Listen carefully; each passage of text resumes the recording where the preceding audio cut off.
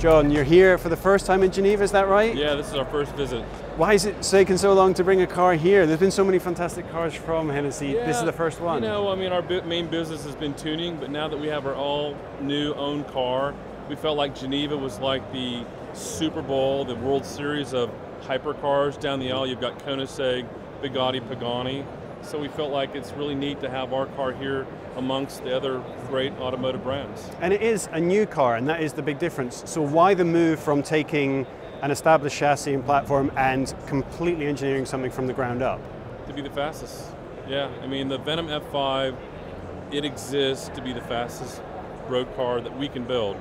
Hopefully the fastest road car in the world. So 1,600 horsepower, 8-liter twin-turbo V8, super low coefficient of drag at 0.33, and it weighs under 3,000 pounds, and our target goal is to go over 300 miles per hour. So this is a completely new engine from the ground up. Correct. 8-liter twin turbo. Correct. And how quick is it going to go? How you think you're going to break that? I think 0 to 60, 0 to 100, quarter mile, those are all traction dependent, and so you can have all the power you want, but if you can't put it out, so we don't really know in that realm. I'd like to see a low 2 seconds, 0 to 60, but with electric cars, I think low 2 seconds, 0 to 60 is kind of becoming common with electrics. But where this car will really stretch its legs is when you get above 100 miles per hour. So we're projecting 0 to 300K, so 186 miles per hour in less than 10 seconds, roughly the same time it takes for the current F1 car to go from a standing start to 300K. Speed is obviously like the absolute headline of this car. Sure. How much is this car focused on that as its sole purpose? Well, look, are our clients going to go out and go 300 miles per hour? Probably not. But it's very important for our clients to have that bragging right. That's a part of the story of the car. It's a part of who we are as a company and part of our DNA of our family. But at the same time, we want our car to be comfortable and road drivable and something that you could take your wife to dinner in and go to a play or go out on your favorite road and have at it. So it's very much a real road car. It's not designed as some sort of a road missile to go out and run some big number. It'll go out and run the big number, but it's still something pleasant to drive, when you're out.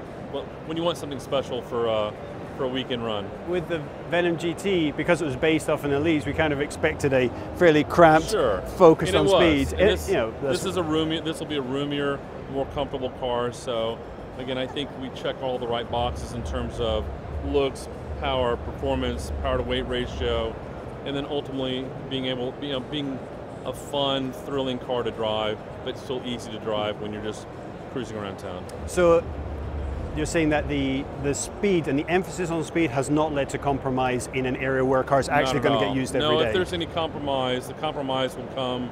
I mean, the car has to achieve the numbers, and that's basically what you see is the design. The only element in the car that I said, hey, look, I would like the headlight to be distinctive. Yeah. I said, the design team, everything else that you want to do from a design standpoint, as long as it has the least amount of drag, kept under 3,000 pounds, and has the best chance to break 300 miles an hour, that's what it needs to look like. So the design, apart from some touches like you mentioned, like the headlights, the design is completely focused on aero and achieving that Correct. speed. So this is a design that has been sculpted by the necessity of speed. Correct. The form follows the design, the desired performance of the car. Can you talk me through some of the aero that's on the car, anything that's significant? Sure. Yeah, I mean, I think one interesting thing about the car is that from the splitter in the front and the nose to the diffuser in the rear, it has one seamless solid body panel. And that's an important part of moving the air flowing underneath the car is almost as important as what's flowing over the top. So another piece, the diffuser, the rear wing is dynamic, so it can go up and down depending on the driving conditions that the driver's in. The suspension is ride height adjustable depending on what you're doing with the car. If you're going to go out and go high speed, it will lower down. So that drag coefficient can be adjusted based on the necessity? Correct. If you put the wing up and you're in full ride height, it's not going to be fully capable. It will have on the steering wheel a special VMAX mode that you can dial in for that specific use. It lowers down, it lowers the rear wing, sets the suspension, the traction control to a certain spec, and off you go. This isn't focused on track lap times, it's not a downforce car? No, this is not a downforce car. It's not designed to go to the Nürburgring and go a 620, but I do think we do plan to test at the Nordschleife, and I do believe the car is capable of running something under 7 minutes. So it'll still be a proper handling car, proper road course car, but it's not like a Senna GTR or something like that. It's designed for lots of downforce. here at Geneva, unlike maybe at SEMA where it's very much about the custom, which is the traditional side of Hennessey, this, you said it yourself, you're in quite close proximity to those rivals. How do you think they're going to react to this bold statement, breaking towards 300 miles an hour from a much smaller manufacturer without a massive VW behind them to fund it? I don't know. I would hope that they would take us seriously. We've gone out and done a few things before. We've said we would do it, and we did. So that being said, I think that the serious players, they play their own game.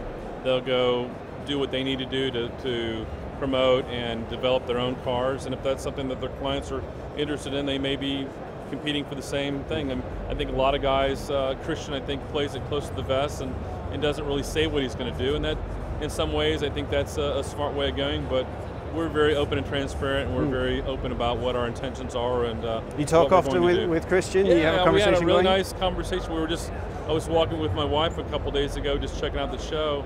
We ran into Christian and Haldor, had a nice chat. He introduced us to the Remox, and so it's look, we're competitive. We all want to win and have our special place within the automotive world. But at the end of the day, we're still car guys. I think we share a lot of things in common, and I have a lot of respect for what those guys do, as well as the Bugatti and other brands that are here. Mm-hmm. So. When you're trading on speed like this and kind of trading blows with these huge manufacturers, how much does speed become the biggest selling point of what you're doing, and how much have you attached speed to the Hennessey name as its kind of biggest selling point? It's what we're known for. It takes more than just speed to sell cars, though. In this realm, I believe that we probably have more clients that have bought our car based on the elegant, powerful design.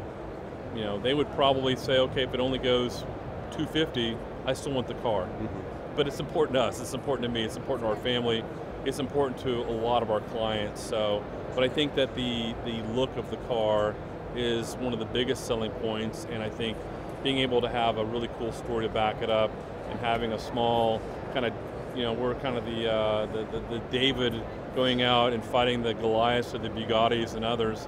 I think that makes it interesting for all of us. So timeline-wise, we saw it first at SEMA. We're getting a few more details here. Sure.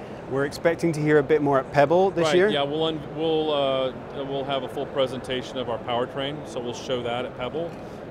We will begin testing our first prototype later this year, and then we will be delivering cars to clients later in 2019. And somewhere in 2019 we'll begin some high-speed testing and see where that goes. So that's when we can expect to see it actually out moving around that time.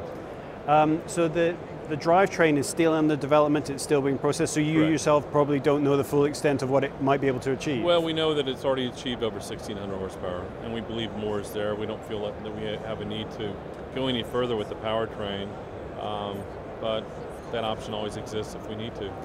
With that kind of power going to the wheels and the gearbox, have anything special haven't been done to those to make Sure. Well, with the car will have a very sophisticated traction control system that actually functions off of GPS. So the computer in the car will know the speed of the car, what the wheel speed's doing, and basically the traction control system in the car will be functional up to probably 140 miles an hour. If the customer had the ability to completely turn it off, the car could spin the tires at 140. The Venom GT did that. So that's not the top speed was only really able to be achieved in the Venom GT by someone who really knew what they were doing. Well, no, I mean the traction control kept the car, basically the F5 will not see full power to probably north of 140 miles per hour. Just can't put it to the ground. And has all this been, has any of it come across from the Venom GT, or has it all been developed from the ground up? No, I mean it's all, we've taken everything that we learned with the Venom GT, from whether it's cooling. I mean the Venom GT could drive in Dubai in the summertime, with a 1,244 horsepower motor and have cold air conditioning, not overheat. We wanted to take all the goodness of the Venom GT and still carry it over to the F5. And so cooling and thermodynamics and things of that nature were an important part of the new car. But that being said, the performance that we knew what the Venom GT was capable of in terms of its performance, and we've used that as a baseline for the F5. So does this mark a change for Hennessey in that the future might hold more cars developed from the ground up rather than maybe in addition to a modification scene, actually building more cars under the Hennessey name? It's a great question. So our tuning business, Hennessey Performance, again, has been around 27 years. When we began the process of developing and building the F5, we set up a new company. So Hennessey Special Vehicles, and its mission is to design, develop, and build cars. The F5 is our first car. We do plan additional cars beyond the F5, and I had dinner with CEO of McLaren, Mike Flewitt, and his wife last night, and I would say that if one of our goals, if we could become like an American version of McLaren, it would be kind of a cool thing. So that's where we're looking to go.